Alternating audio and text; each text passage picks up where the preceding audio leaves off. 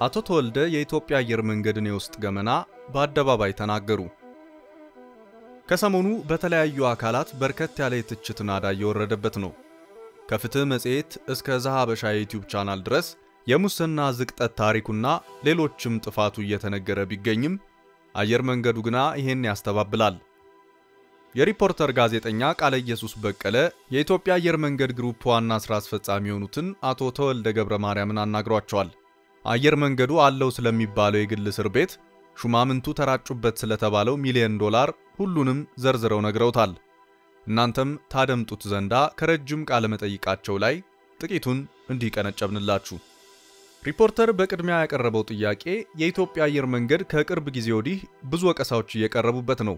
ወቀሳዎቹን ጨመቅ አርገን ስናቀርባቸው አንደኛ ከፍተኛ የሆነ ሙስና እንደሚፈጸም፣ በሌላ በኩል የሰራተኞች የሰብአዊ መብት ጥሰት እንዳለ እንዲሁም ሰራተኞች ያላግባብ ይባረራሉ የሚሉ ቅሬታዎች ይሰማሉ። አየር መንገዱ በራሱ መንግስት ሆኖ ሰራተኞቹን የሚያስርበት እስር ቤት አለው የሚሉ አቤቱታዎች እየቀረቡ ነው። በፊት በማህበራዊ የትስስር ገጾች ይቀርቡ የነበሩ ቅሬታዎች አሁን በቴሌቪዥን ጭምር እየቀረቡ ነው። ለነዚህ አቤቱታዎች የአየር መንገዱ ማኔጅመንት ምላሽ ምንድነው የሚል ነበር። አቶ ተወልደ ምላሻቸውን ሲጀምሩ ጥሩ ጥያቄዎች ናቸው አሉ። አቤቱታዎቹ ያስቁኛል። የምስቅበት ምክንያት አለኝ። እንዲህ አይነት አቤቱታዎች እየቀረቡ እንዴት ትስቃለ የሚል ጥያቄ ሊቀርብ ይችላል። እኔ የምስቀው በሬ ወለደ አይነት ውሸት ተቀነባብሮ ስለሚቀርብ ነው። የሚቀርበው የፈጠራ ድራማ ስለሆነ ይህንን ድራማ ለሚሰማ ሰው ለተወሰነ ጊዜ ግራ ሊያጋባው ይችላል። ነገር ግን ውሎ አድሮ ሐቅ መውጣቱ አይቀርም። ማንኛውም ሰው ይህን ሰምቶ ዝም አይልም። ማጣራቱ አይቀርም። መንግስት ያጣራል፣ የሚመለከታቸው ድርጅቶች ያጣራሉ፣ አበዳሪዎች ያጣራሉ። ምክንያቱም ገንዘባቸው ያለው እኛ ጋር ነው። ሰራተኛው ያጣራል። ትልልቅ ደንበኞች እንደ የተባበሩት መንግስታት ድርጅት የዓለም የምግብ ፕሮግራምና የመሳሰሉት ይህ ነገር እውነት ነው ወይ ብለው ማጣራታቸው አይቀርም። እነዚህ ሁሉ አካላት ማጣራታቸው አይቀርም። ሲያጣሩ ምንም አይነት ነገር እንደማያገኙ ስለማውቅ ነው የምስቀው። ቀጣይ የሪፖርተር ጥያቄ ቀደም ሲል የተለያዩ ግለሰቦች በማህበራዊ ትስስር ገጾች በብዕር ስም እያደረጉ ነበር የሚጽፉት። አሁን ግን በቴሌቪዥን ጭምር በግልጽ እየቀረቡ ነውና ይህን ነገር ሙሉ በሙሉ ፈጠራ ነው ማለት ይቻላል። በቴሌቪዥን ቀርበው ምስላቸው እየታየ በቃለ መጠይቅ የሚቀርቡ ግለሰቦች የሚናገሩት እውነትነት የለውም። የሚያጣቅሷቸው መረጃዎችም አሉኮ።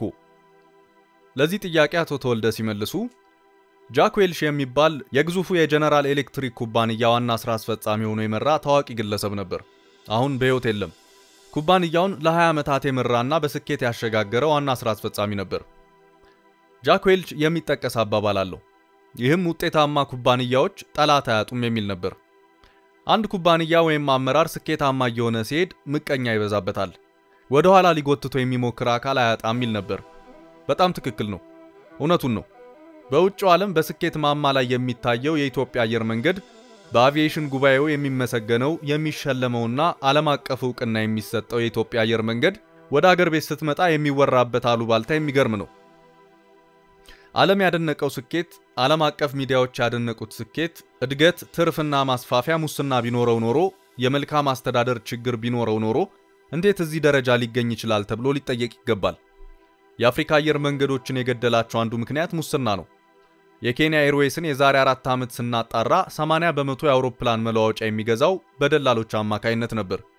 የኢትዮጵያ አየር መንገድ ዕቃ ግዢ ላይ ደላላ ማስገባት በፖሊስ የተከለከለ ነው። ይህንን የተቀነባበረ ድራማ የሚመለከተው አካል መርምሮና ኦዲት አድርጎ ስለሚያገኘው ብዙ የሚያሳስብ አይደለም። ወደ ግለሰቦቹ ስንመጣ የፈጠራ ድራማ ያቀነባበሩ በማህበራዊ ሚዲያና በሌሎችም ሚዲያዎች የሚቀርቡት ግለሰቦች እነማን ናቸው ብለን እንጠይቅ። ሁሉም ግለሰቦች ከጥቅም ጋር የተያያዘ ጥያቄ ያላቸው ናቸው። ግለሰቦቹ ከድርጅቱ ጋር የተያያዘ የጥቅም ግጭት ያላቸውና በቀል ውስጥ የገቡ ናቸው። ስም እየጠቀስኩ መናገር እችላለሁ። በቅርብ ጊዜ የተለያዩ ሚዲያዎች በመጠቀም በሬ ወለደ የውሸት ጋጋታ እያቀረበ ያለ ግለሰብ ጀርመን ነዋሪ ሆነና የጀርመን ዜግነት ያለው ግለሰብ ነው። ትውልደ ኢትዮጵያዊ ሆኖ ጀርመን ሀገር ብዙ ጊዜ የኖረ ሰው ነው። ላለፉት በርካታ ዓመታት የኢትዮጵያ አየር መንገድ የጉዞ ወኪል ሆኖ ፍራንክፈርት ትኬት ሲሸጥ ነበር። በዛ ሂደት ውስጥ ምን እንዳጋጠመው አይታወቅም። ለኢትዮጵያ አየር መንገድ መክፈል የነበረበትን 800,000 ዩሮ ክፍያ ሳይፈጽም ቀረ። ከዚያ ጠርተን ስናነጋግረው እከፍላለሁ ችግር አጋጥሞኝ ነው አለ። ችግሩን ስንጠይቀው የተለያየ ነገር ነው የሚነግረን። ገንዘቡን ክፈል አልነው። እሺ ከፍላለሁ በየወሩ አርጉልኝ አለ። ትኬት ሸጦ ከሚያገኘው ኮሚሽን ገቢ በወር 10,000 ዩሮ ለመክፈል ተስማማ። አንድ 2 ዓመት እንደከፈለ ከ800,000 ወደ 500,000 ዩሮ ቀነሰ። ቀሪ ሂሳቡ በኢትዮጵያ ወደ 17 ሚሊዮን ብር ይሆናል። ወደ 510,000 ዩሮ ሲቀረው ክፍያውን አቋረጠ። ይህ ብቻ ሳይሆን ከደንበኞች ክፍያ ተቀብሎ ትኬት ሳይሰጥ መላክ ያለበትን ኤሌክትሮኒክ ትኬት ሳይልክ ይቀራል። መንገደኞቹ ፍራንክፈርት ኤርፖርት ሄደው ሊሳፈሩ ሲሉ ትኬት የላችሁም ሲባሉ ከፍተኛ ቁጣ ውስጥ ይገባሉ። በርከት ያሉ ችግሮች ሲፈጠሩ የኢትዮጵያ አየር መንገድን አምነው ስለሆነ ክፍያ የፈጸሙት እኛ ትኬት ሰተናቸው ደንበኞቹን አጓጓዝን። ለአንዳንዶቹም ግለሰቡ ራሱ ከፈለላቸው። ከዚህ በኋላ ግን ግንኙነታችንን አቆምን። ከሲስተማችን የነበረው ግንኙነት አቋረጥን። የባንክ ዋስትናውንም ወሰድን። መልሱልኝ አለ። ልንመልስለት እንደማንችል አሳውቀናል። ልንመልስልህ የምንችለው ያለብህን 510,000 ዩሮ ስትከፍል ነው አልነው። ያለበትን ገንዘብ መክፈል ባለመቻሉ ጉዳዩን ወደ ፍርድ ቤት ወሰድን። በዚያን ወቅት አንጎላ የተያዘብን ገንዘብ ነበር። በየጊዜው ሪፖርት ስናደርግ የነበረው በተለያዩ የአፍሪካ ሀገሮች ናይጄሪያ፣ ግብጽ፣ ሱዳን፣ አንጎላ፣ ዚምባብዌ የተያዘብን ገንዘብ ነበር። ይህንንም ዓለም አቀፍ የአየር ትራንስፖርት ማህበር የሚያውቀውና እናንተም የዘገባችሁት ጉዳይ ነው። በአንጎላ የተያዘብን ገንዘብ ማውጣት አልቻልንም። በአንድ ወቅት የኢትዮጵያ ኤምባሲ እዚያው እንስራበት የሚል ሐሳብ አቅርበን ከውጭ ጉዳይ ጋር እየተነጋገርን ነበር። ቤትም ለመግዛት ሞክረን ነበር፣ አልቻልንም። ይህ ግለሰብ እኔ ገንዘቡን ላስወጣላችሁ እችላለሁ አለን። እንዴት ስንለው ከአንጎላ መንግስት ጋር ግንኙነት አለኝ እችላለሁ ብሎ ከስራ ባልደረቦቼ ጋር ተነጋግሮ ግድ የለም ካወጣልን እንሞክር ብለው 1-2 ጊዜ እንደሄደ ሰምቻለሁ። የሰጠነው ምንም አይነት ውል የለም። ልሞክር ብሎ ሄደ፣ አልቻለም። ከዚያ በኋላ እኔ አዲሱ የአንጎላ ፕሬዝዳንት የዛሬ 2 ዓመት ከተሾሙ በኋላ ለመጀመሪያ ጊዜ ለአፍሪካ አንድነት ስብሰባ ጥር ወር ሲመጡ አገኘዋቸውና አነጋገርኳቸው። ገንዘብ እንደተያዘብን ነገርኳቸው። እኛ አንጎላ ለረጅም ጊዜ አገልግለናል፣ በጦርነት ጊዜ ሁሉ አገልግለናልና አስተያየት ልታደርጉልን ይገባል አልኳቸው። ገንዘቡ ለረጅም ጊዜ ተይዞብን ተቸግረናል ስላቸው ምን ያህል ነው ሲሉኝ ነገርኳቸው። ሪፖርተርም በዚህ ወቅት ምን ያህል ገንዘብ ነበር የተያዘባችሁ ብሏቸዋል። እሳቸውም ሲቀጥሉ ወደ 33 ሚሊዮን ዶላር ይሆናል። ፕሬዝዳንቱ በነዳጅ ዋጋ መውረድ ምክንያት በተፈጠረ የዶላር እጥረትና ከአይኤምኤፍ ጋር የተፈጠረ ችግር እንደነበር ገልጸው ችግሩ እንደተፈታ ገንዘባችንን እንደሚያስለቅቁልን ነገሩኝ። የአንጎላ አየር መንገድ ችግር ውስጥ ስላለ ብትረዱን አሉኝ። ሐሳባቸውን ተቀብለን የአንጎላ አየር መንገድን ለመርዳት ፈቃደኝነታችንን ገልጸን ደብዳቤ ጻፍንላቸው። በወቅቱ እነሱ ከኤምሬትስ አየር መንገድ ጋር በተመሳሳይ ችግር የተለያዩበት ወቅት ነበር።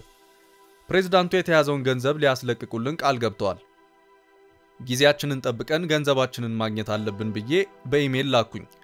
ግለሰቡ ቅር ተሰኘ። እሱ እኔ እየሞከርኩኝ ነበር ሲል ያንተ ገዛ ያስፈልግም ብዬ በራሳችን እንጨርሳለን አልኩት። ቅሬታውን በኢሜል ገልጾልኛል።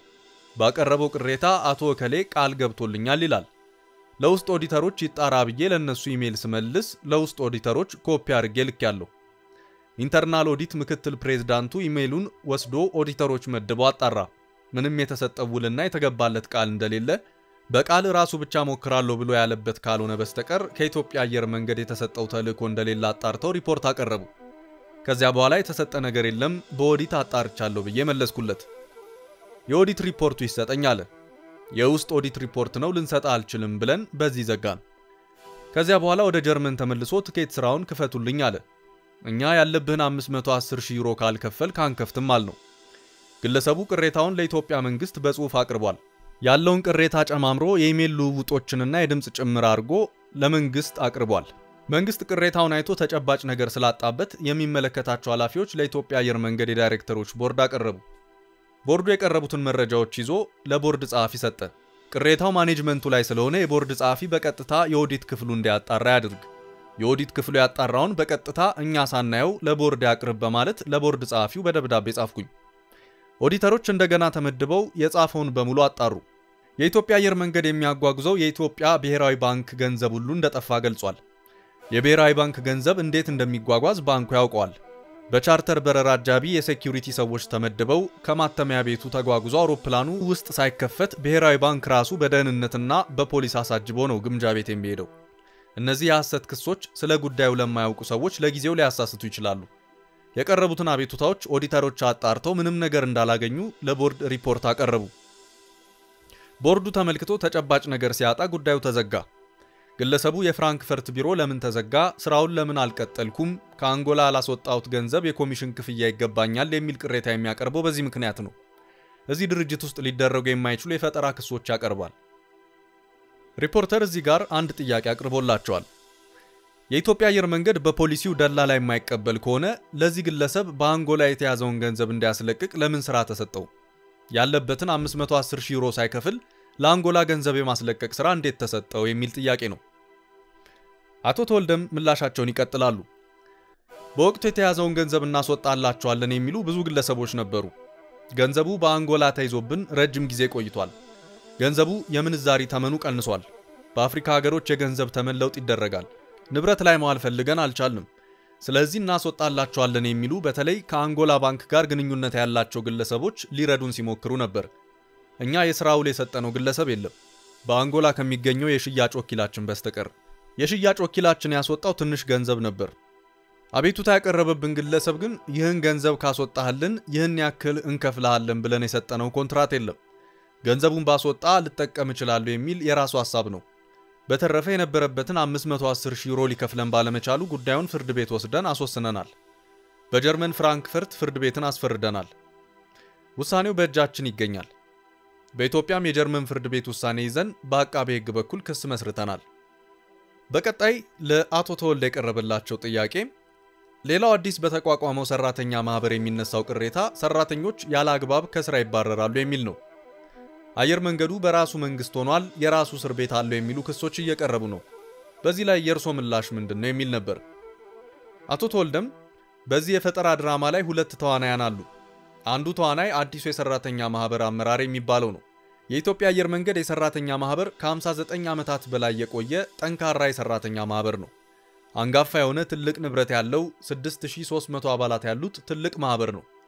አዲሱ ማህበር አብራሪዎች የማህበር አባል ይሁኑ አይሁኑ በሚለው አለመግባባት ተፈጥሮ እኛ ሌላ ማህበርን መሰርታለን ብለው ያቋቋሙት ነው። መሪው ፓይለት ነው፣ አሁን ከስራ ተሰናብቷል። አዲሱ የሰራተኛና አሰሪ አዋጅ በአንድ መስሪያ ቤት ከአንድ ሰራተኛ ማህበር በላይ ይፈቅዳል።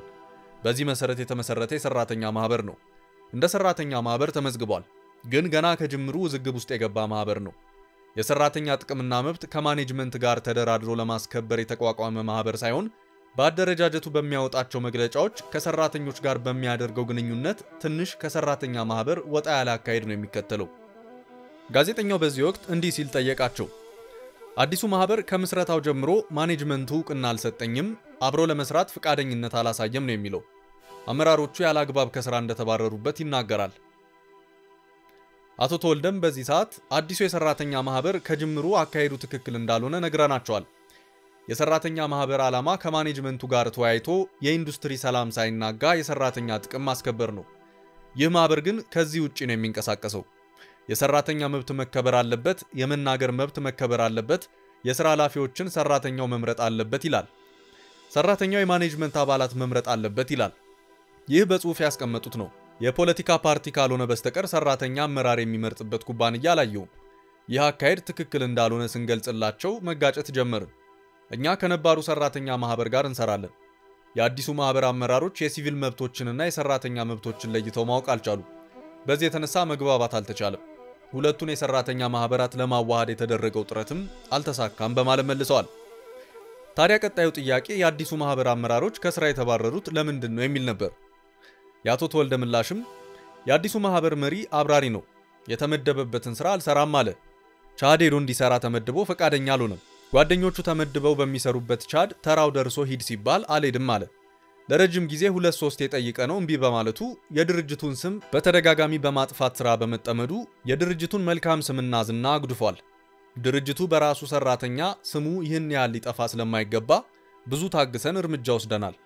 ኩባንያው በራሱ ሰራተኛ ይህን ያህል ጉዳት ሊደርስበት አይገባም። በዝምታ ከዚህ በላይ ከታገስነው ድርጅቱን ማፍረስ ነው የሚሆነው።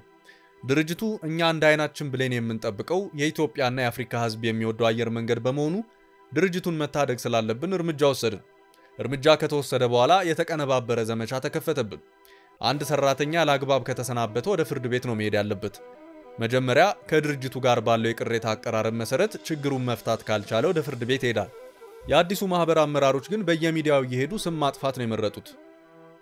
በውስጥ አሰራር ቅራኔዎችን ለመፍታት አልተሞከረም የሚል ጥያቄ በዚህ ወቅት ተሰንዝሮላቸዋል። አቶ ተወልደም ብዙ ጊዜ ጠርተን አነጋግረናቸዋል፣ ሊፈታ አልቻለም። የዓላማ ልዩነት ነው ያለው። እነሱ የሚያስቡት አይነት ማኔጅመንትና ድርጅት በዓለም ላይ ሊኖር አይችልም። እኛ ደግሞ የተሰጠንን ኃላፊነት መወጣት አለብን። ይህ ልዩነት ሊፈታ አልቻለም። ሌላው በተለያዩ ጊዜያትና በተለያዩ ምክንያቶች የተሰናበቱ ሰራተኞችን እየሰበሰቡ ያቀርቧቸዋል።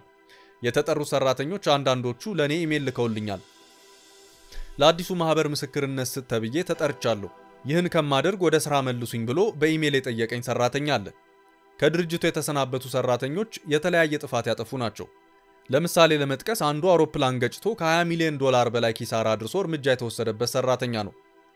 አንድ 3 የሚሆኑ በህገወጥ የሰዎች ዝውውር ሰዎችን ያለ ቪዛ ከሀገር የማስወጣት ህገወጥ ድርጊት ላይ ተሰማርተው በመገኘታቸው ነው። ከሰዎች ጋር ተነጋግረው ገንዘብ ተቀብለው የውጭ ሰዎችም አሉበት ከሀገር ሲያስወጡ እጅ ከፍንጅ የተያዙ ናቸው። አውሮፓና መካከለኛው ምስራቅ ሀገሮች ሊልኩ ሲሉ ተይዘዋል። በኢሚግሬሽንና በደህንነት ተይዘው ፖሊስ ለጊዜው ኤርፖርት አቆይቷቸው ወደ ማዕከላዊ ተወስደው ተመርምረው ጉዳያቸው በፍርድ ቤት ታይቶ ተፈርዶባቸው የእስር ጊዜያቸውን ጨርሰው የወጡ ናቸው። እነሱ ደግሞ ፍርዳችንን ስለጨረስን መልሱን ነው። እኛ ደግሞ እንዲህ አይነት የተቀነባበረ ወንጀል የፈጸመ ሰራተኛ መልሰን ማስገባት አንችልም። ስለዚህ እነዚህ ተዋናያን በድርጅቱ ላይ ብቀላ እየፈጸሙ ያሉ ግለሰቦች ናቸው። የኢትዮጵያ አየር መንገድ አውሮፕላን እያበረረ መንገደኛና ጭነት ያመላልሳል እንጂ እስር ቤት ሊኖረው አይችልም። ህግ አይፈቅድለትም፣ ሊኖርም አይችልም። መንግስት ያለበት ሀገር እኮ ነው። የተባለው ድርጊት ሲፈጸም መንግስት ዝም ብሎ ይመለከታል፣ በራሱ መንገድ ያጣራል። በአየር መንገድ ውስጥ ምንም አይነት የተደበቀ እስር ቤት የለም። ፖሊስ ጣቢያ ግን አለ። ምክንያቱም ኤርፖርት እንደመሆኑ መጠን ዓለም አቀፍ መንገደኞች የሚስተናገዱበት ነው። ፖሊስ አለ፣ ህግ ያስከብራል። የስርቆት ወንጀሎች ሲፈጸሙ የጠቀስኩት አይነት የጉዞ ሰነድ ማጭበርበሮች ሲፈጸሙ የተከለከሉ ዕቃዎች ይዘው ሲንቀሳቀሱ ፖሊስ ተጠርጣሪዎችን የሚያቆይበትና የሚመረምርበት ፖሊስ ጣቢያ አለ። ይህን ከሆነ እስር ቤት የሚሉት ሌላ ጥያቄ ነው። አየር መንገዱ ግን እስር ቤት ሊኖረው አይችልም። ይህ ሆን ተብሎ የተቀነባበረ የፈጠራ ድራማ ነው። ከመነሻው በቀል ነው። በጥፋታቸው ከድርጅቱ የተሰናበቱ ሰራተኞች የበቀል እርምጃ ነው። ድርጅቱ ላይ የጎላ ጉዳት ባያደርሱም ህብረተሰቡን ለጊዜው ያሳስታሉ። ከዚህ ውጪ አየር መንገዱ በጥሩ ሁኔታ ላይ እንደሚገኝ ማረጋገጥ እፈልጋለሁ። የኢትዮጵያ አየር መንገድ ውስጥ የሚፈጸም ሙስና ቢኖር የተባበሩት መንግስታት ድርጅት ዓለም አቀፍ ኮምፓክት አባል ሊሆን አይችልም። ግሎባል ኮምፓክት የአካባቢ የሥነ ምግባርና ጸረ ሙስና መስፈርቶች ያሟሉ ድርጅቶች አባል የሚሆኑበት ነው። ሁለተኛ እያንዳንዱ አበዳሪ በአመት 2 ጊዜ ድርጅቱን ይመረምረዋል። አበዳሪ ገንዘቡ እነዚህ አውሮፕላኖች ውስጥ ስላለ ይመረምረናል። አውሮፕላን አከራዮች ይመረምሩናል። የዴቨሎፕመንት ፋይናንስ ድርጅቶች አሉ። እንደ አፍሪካ ልማት ባንክና የመሳሰሉት አበዳሪዎቻችን ናቸው። እነዚህ ባንኮች በየ3 ወሩ ዝርዝር ውስጥ ገብተው ኦዲት ያደርጉናል። የራሳችን ኦዲተሮች አሉ፣ የውጭ ኦዲተሮች አሉ። ለምሳሌ ከቦይንግ ኩባንያ ጋር በአሜሪካ ህግ ከ$50 በላይ የሚያወጣ ስጦታ መለዋወጥ አትችልም። በየጊዜው የጸረ ሙስና መግባቢያ ሰነድ እንፈርማለን። ከጀነራል ኤሌክትሪክ ጋርም የሚደረጉ ግዢዎችና ድርድሮች በአሜሪካ ጸረ ሙስና ህግ የሚመሩ ናቸው። ኩባንያዎቹ ይህን የሚያደርጉት ለኛ ብለው ሳይሆን ለራሳቸው የአሜሪካን ህግ ለማሟላት ሲሉ ነው። ለኢትዮጵያ አየር መንገድ ከቦይንግ ወይም ከኤርባስ አውሮፕላን ለመግዛት ድርድር በመንጀምርበት ወቅት ቡድን እንመርጣለን። እኛም የራሳችንን ቡድን እነሱም የራሳቸውን ቡድን ይመድቡና 2 ገጽ የሆነ ስምምነት እንፈርማለን። ስምምነቱ ከሁለቱም ቡድን ስጦታ እንዳይቀባበሉ ለሚቀጥለው 3 ዓመት አንዱ የሌላኛውን ባለሙያ እንዳይቀጥር ይከለክላል። ቦይንግ የኛን ተደራዳሪ ቡድን አባል ለ3 ዓመት ያህል መቅጠር አይችልም። እኛም የቦይንግን ተደራዳሪ ቡድን አባል መቅጠር አንችልም። ይህ በሰነዶቻችን ውስጥ ይገኛል። ግለሰቦቹ እንደሚያወሩት በዘፈቀደ የሚካሄድ ግዥና ሽያጭ የለም። የኢትዮጵያ አየር መንገድ ንብረት የሆነ በኒውዮርክ የሚገኝ ቤት ሸጬ እንደበላው ተነግሯል። ቤቱ በካፕቴን መሐመድ ጊዜ በኒው ጀርሲ የተገዛ ነበር። ቤቱ ከካፕቴን መሐመድ በኋላ ማንም አልኖረበትም። ወደ 10 የምንሆን ኤሪያ ማናጀሮች አልኖርንበትም። ምክንያቱም ቤቱ የሚገኘው ኒው ጀርሲ ሲሆን እኛ የምንሰራው ኒውዮርክ ነው። ለስራ ስለማይመች አልኖርንበትም። ስለዚህ ቤቱ ተከራይቶ ነው የቆየው። በኋላ ተከራይ ማፈላለግ ስላልተመቸ ይሸጥ ተብሎ በማኔጅመንት ቦርድ ተሸጠ። ገንዘቡም በኒውዮርክ በሚገኝ የኢትዮጵያ አየር መንገድ የባንክ ሂሳብ ገቢ ተደርጓል። ከአየር መንገድ ንብረት እንኳን ቤት አንዲት ብዕር መውሰድ አይቻልም። ያን የሚፈቅድ አሰራር የለም። አንገቴን እሰጣለሁ ያላግባብ 5 ሳንቲም የሚጠፋበት መንገድ የለም። ይህ ደግሞ በብዙ ኦዲተሮች የተረጋገጠ ነው። ውድ የቻናላችን ቤተሰቦች ከረጅሙ የአቶ ተወልደ ቆይታ ላይ የሰሞኑ ውዝግብ የተቃኘበትን እንዲህ አቀረብንላችሁ። እናንተም ሐሳባችሁን ታካፍሉን ዘንዳ በትህትና ጠየቅናችሁ።